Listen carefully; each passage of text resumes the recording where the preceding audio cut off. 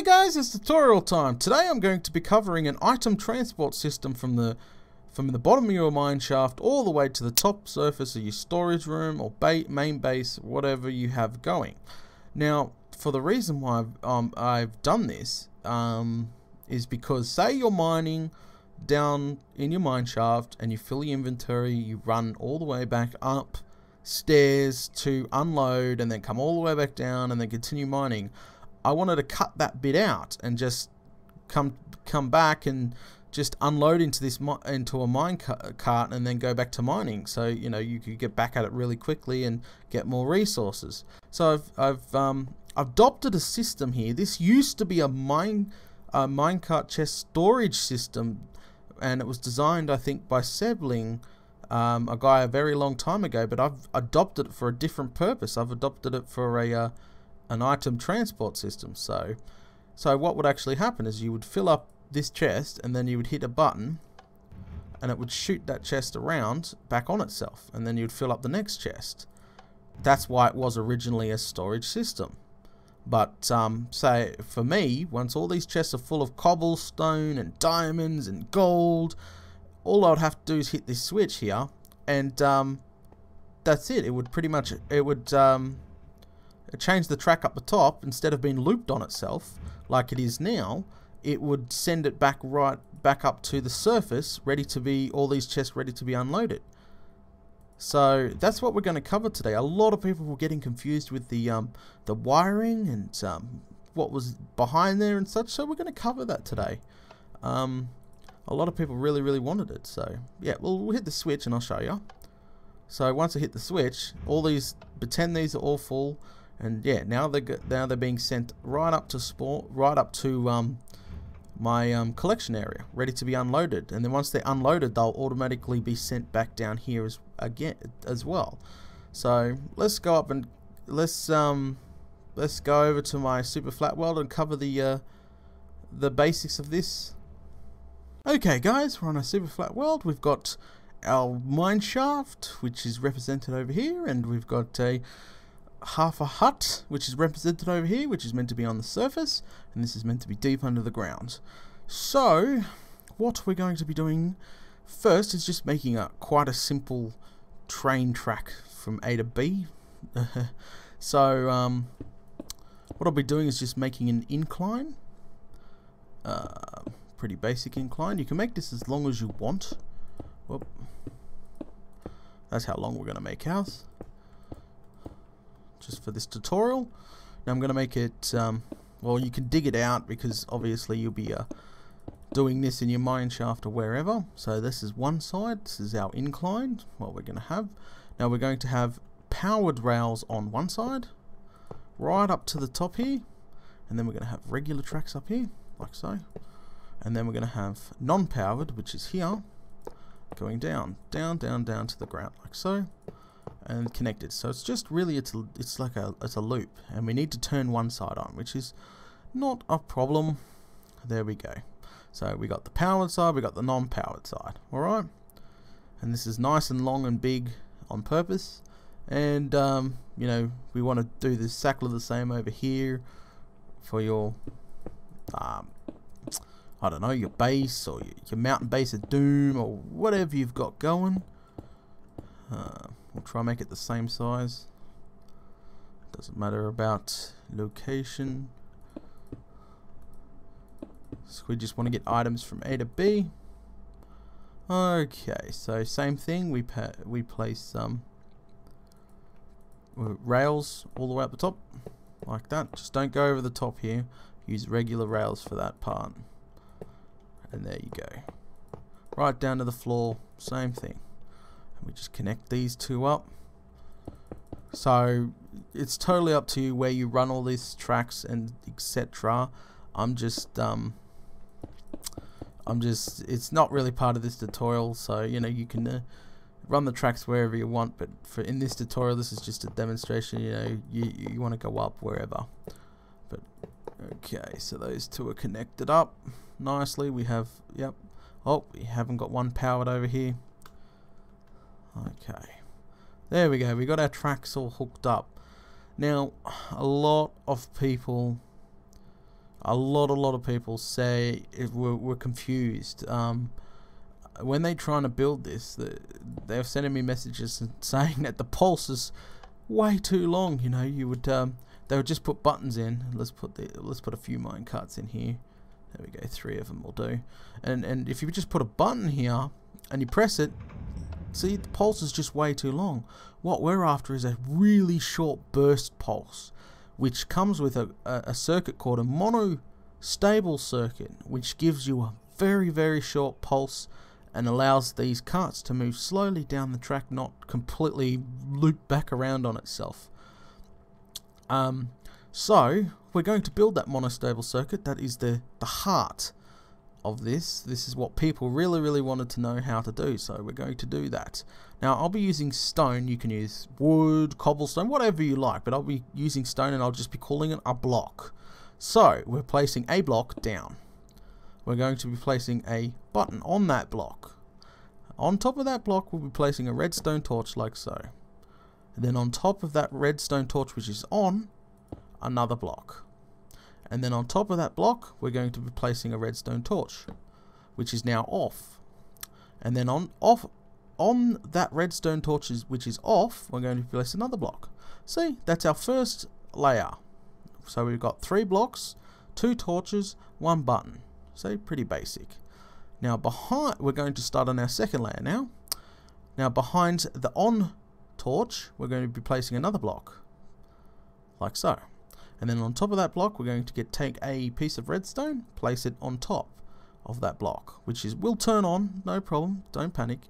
And then on top of that redstone we'll be placing another block, like so. And then on top of that, the redstone block, on top of that block we're going to be placing a redstone repeater, like so. And it's going to be facing the opposite way as your way of your button. Alright, so your button's facing that way, and your redstone repeater's facing that way. And we're going to give it a tick, 1 tick, like so. There you go. You clicked it once. Now we're going to start on the back. Alright, so all we need to do is put another block behind this powered redstone here. So there we go. So we've got a block back here, and all we got to do is put another piece of redstone on top of that, and then we just place another block on top of that, like that. So the back looks like that. That's pretty much the back. That's how simple the back is. Now I'll just zoom over here, press this button. There you go. So you've got a decent view. If you need to pause the video and catch up, there you go. Alright, so where this off redstone is, we place a redstone torch like so. This is where our pulse is going to come from. This is where you would run your redstone to whatever machine you need a quick short pulse for. So pretty much the circuit is now complete, and we just want to run the redstone from the pulse from there to the non-powered tracks on one side, like so. There you go. So now the circuit is complete, and that should actually work. See how it's creeping down nicely? Now the carts are squished together thanks to the old system, so we got to try to separate them a little bit, which might be a lot more difficult. But yeah, normally you'd have a gap between the mine carts, but thanks to this button here, which does that when you press it, yeah, it's a bit broken. So let's just get rid of one of these mine carts for now. There we go. So there's a nice gap. You always have a gap, and that will work just fine. See, that's now you're filling up your mine carts, and they're looping around on itself. See, and yeah, it's nice and simple. That is pretty much what really everyone needed to know, is how to build this little circuit. And I've just showed you. So where you want to run the track, because you know you'd have a button, so you would hit the button and it would send a signal to this track here, which would change the track for you, like so.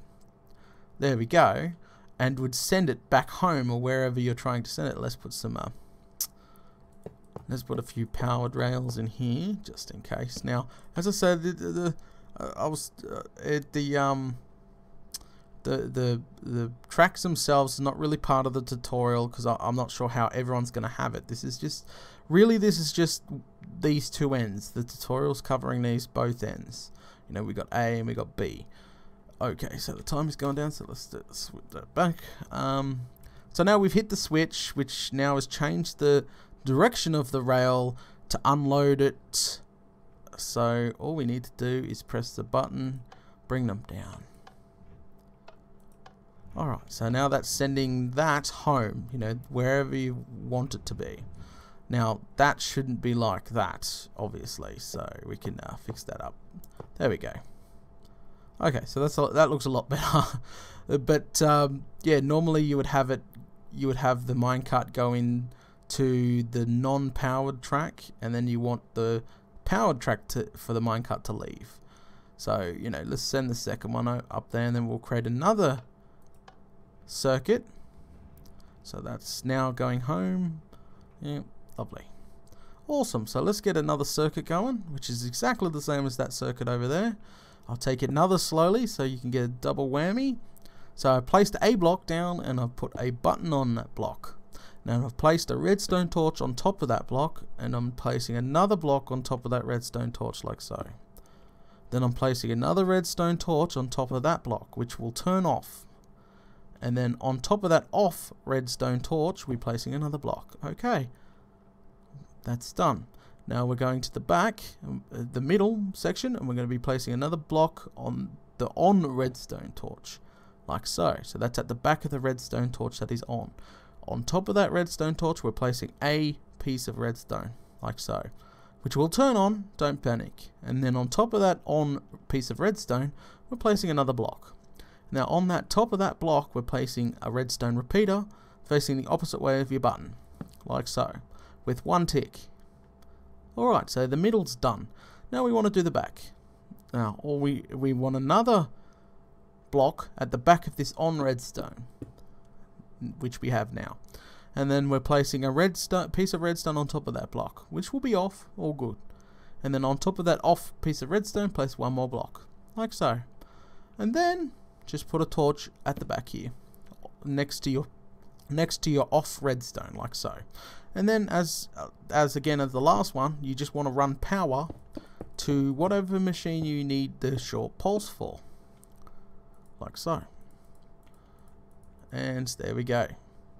So now if we hit this button here, you know, we've taken diamonds out, whatever, you've put them in the chest. Oh, I want to send them back down to the mine shaft. That's not a problem.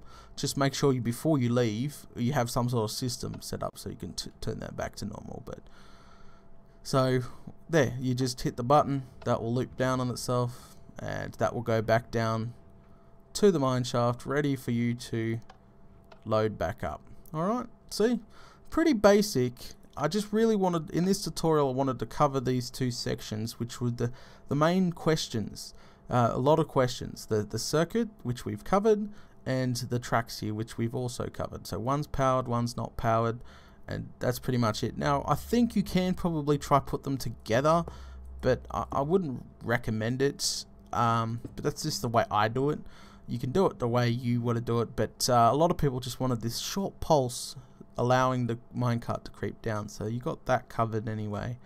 The actual track between and this whole setup, changing tracks, it's not part of this tutorial. You can do that way. A lot of people do it the way they want to do it. Yeah. So all you want to do is just create that loop in the circuit. But yeah, anyway, that's the end of this tutorial. We've covered the circuit needed for the quick pulse that people really wanted to get their hands on. And yeah, I hope I explained everything as best as I could. And yeah, you guys know how to build one now. Anyway guys, I'll catch you all later.